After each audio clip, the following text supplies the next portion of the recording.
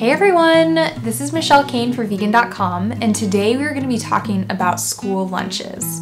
And the reason is that this past week on NPR, they did a whole segment about the film director James Cameron, who directed Avatar, the Terminator movies, the Titanic, and more.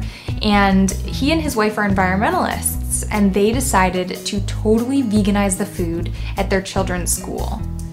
This is such a cool piece of news because if you know anything about the National School Lunch Program, it's the ultimate stronghold of the dairy lobby. And they've actually gotten Congress and the USDA to pass rule after rule after rule, making it virtually impossible to remove dairy products from your school's cafeteria. Even just getting more fruits, vegetables, and whole grains into your school is a massive challenge. So how did James Cameron do it? Well, he and his wife were tired of the school system, so they decided to found their own top-notch private school called Muse, and they've decided that they're going to be transitioning the cafeteria to 100% plant-based meals over the next year and a half, which would make it the first all-vegan school in the United States. Now, they're able to do this because they receive no public funding, and that means that the USDA and the dairy lobby have no control over them. Now, very few of us have the funds that James Cameron has, but you really don't need money to make a difference. Each one of us can do our part to help schools become more vegan friendly. One thing that you can do is support the Meatless Monday program. This program is now in hundreds of K-12 schools, both public and private.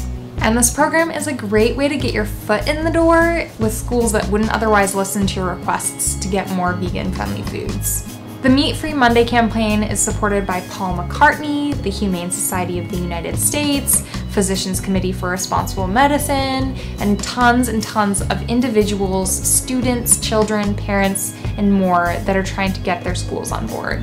Keep in mind that once you go to college, veganizing your cafeteria turns from really hard to incredibly easy. By the time you're in college, the dairy and egg industries have virtually no presence there and no hold on the cafeteria. And almost every dining hall director will go out of their way to please the students. You can check out our Vegan.com college guide for tips and advice about how you can make your university stand out when it comes to providing superb vegan options.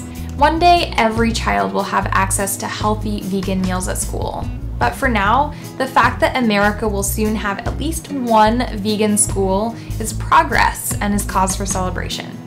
Well, this is the news story I wanted to bring to you today. If this is a topic that interests you or you want to learn more or get involved, I'm including several links below that I think you'll find really helpful, so be sure to check that out, and they'll be in the YouTube description box. That is all for today, but thank you guys so much for watching, and I will see you in the next video. Bye!